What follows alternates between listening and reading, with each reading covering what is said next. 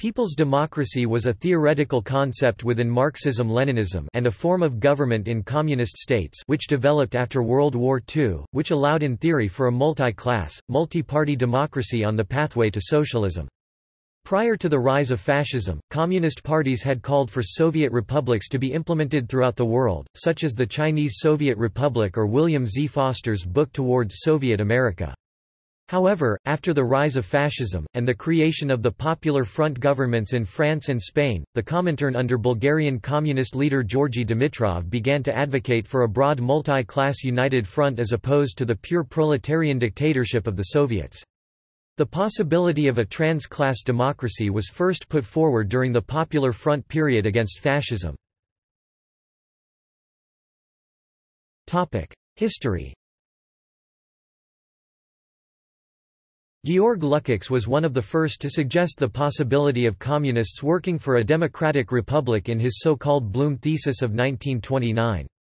Lukács recounted in 1967, "It is hard for most people to imagine how paradoxical this sounded then.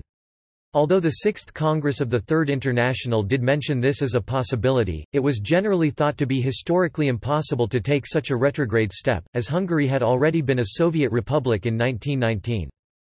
Joseph Stalin, who had been in Soviet administration throughout the Russian Civil War and its aftermath, well remembered how the attempt to fight Bolshevik-style revolutions throughout Europe during and after World War I—the revolutions of 1917–23—had mostly failed.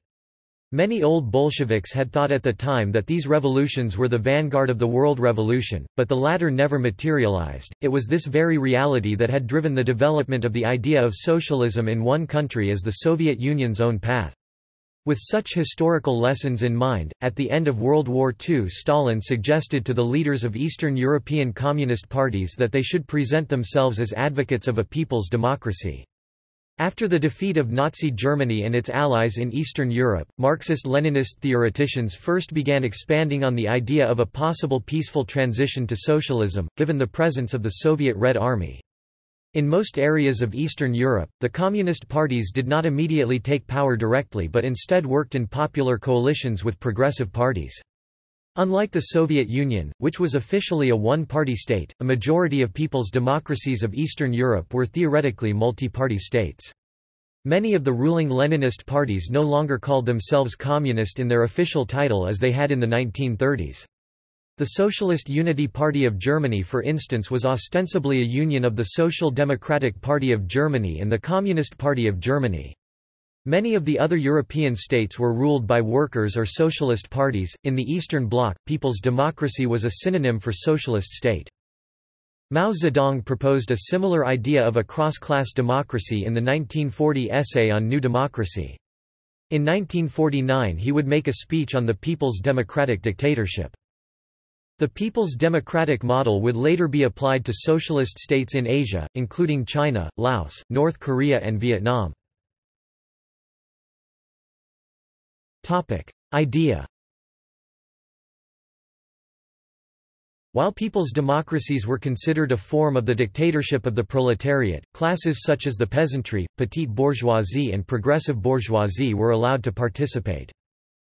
The difference between people's democracy and Soviet democracy allowed the USSR to maintain a position of superiority as the only pure proletarian democracy. Nikita Khrushchev explicitly stated that the possibility of peaceful transition to people's democracy was predicated in the global strength of the USSR as a superpower. The Soviet textbook A Dictionary of Scientific Communism defined people's democracy as follows: People's democracy, a form of the dictatorship of the proletariat established in several European and Asian countries as a result of popular democratic revolutions in the 1940s which developed into socialist revolutions. It emerged at a new stage in the world revolutionary process and reflected the specific way in which the socialist revolution was developing at a time when imperialism was weakened and the balance of world forces had tipped in favor of socialism. The common features characteristic of people's democracy as a form of the dictatorship of the proletariat were determined by the broad social base underlying the socialist revolutions that occurred in the European and Asian countries after World War II, their relatively peaceful development and the assistance and support rendered to them by the Soviet Union. Yet, in each particular country, people's democracy has its own distinctive features, since the socialist changeover took place there under specific historical and national conditions.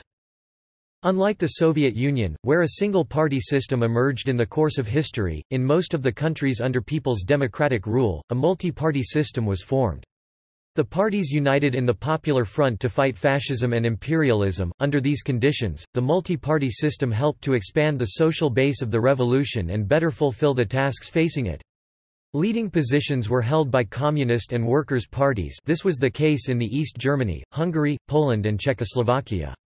To strengthen cohesion within the ranks of the working class, the Communist and Workers' parties in several European countries of PD merged with social democratic parties on the basis of Marxism-Leninism, Q.V., while in Hungary and Romania the multi-party system was replaced by a single-party one. Trotskyists and other dissident anti-Stalinist communists were against the idea of people's democracy, which they saw as denying the Leninist insistence on the class essence of all state power. The Marxists' Internet Archive dictionary critiques people's democracy as follows: Stalin fully intended to establish Popular Front-type governments, that is multi-class governments, states representing an alliance between the working class and the bourgeoisie. It was quite explicitly envisaged that capitalist property would be protected. When no bourgeois party could be found with whom to form a Popular Front, the Communist Party created their own. Artificial parties were created to represent the various social classes who were invited to form coalition governments. The presence of deputies representing absolutely impotent parties in rubber-stamp parliaments does not make a two-class or three-class state. The People's Democracy program proved unworkable, however. The combination of the pressure of the working class and peasantry in favor of expropriation of the capitalists and landowners and the inability of the Soviet bureaucracy to manage a capitalist economy forced Stalin into a policy that he never anticipated. In Soviet-occupied Europe, the Red Army was the state. The social relations of production upon which the Red Army rested, i.e. the political economy of the Soviet Union, imposed themselves upon the countries it occupied. Stalin's diplomacy could not eradicate the fundamental antagonism between the workers' state and international capitalism. The same policy was carried in China under the banner of "bloc of four classes". See also: New Democracy, People's Democratic Dictatorship, Social Democracy. References. Further reading. General Theory of People's Democracy. Revolutionary Democracy. Retrieved the 22nd of August 2014.